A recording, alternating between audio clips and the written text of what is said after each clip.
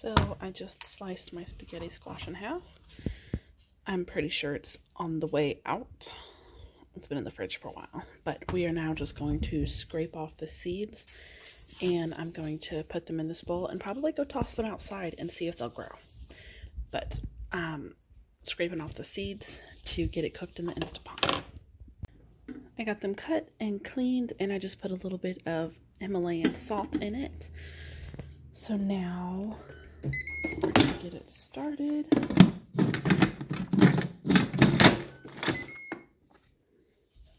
going to cook it pressure high for 8 minutes. And then we're going to quick release when it's done. So let's let it cook up, and then we'll come back and quick release it. It's done, so we're going to quick release it.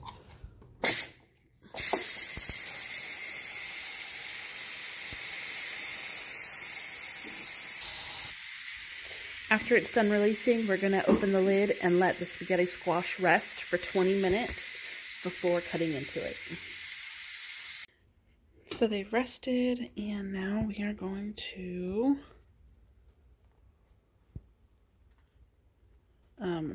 get our spaghetti squash out. I wonder if I could just squeeze it out. Give me a minute.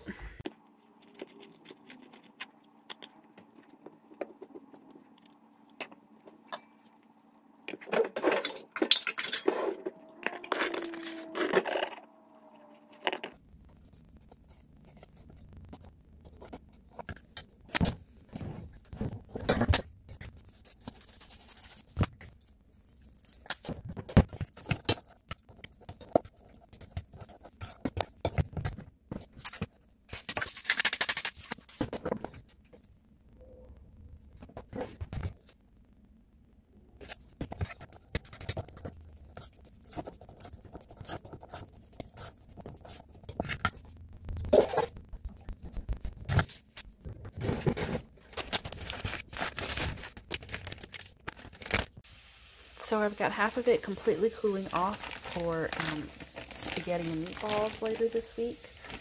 And then the other half, you saw I added some seasonings, and I'm actually pan frying them up to make like spaghetti squash fritters. I saw this on Pinterest yesterday, and it just looks really good. So I'm giving it a try. So the spaghetti squash patties turn out to be a nasty oily mess, so those are getting tossed. It's just completely oily.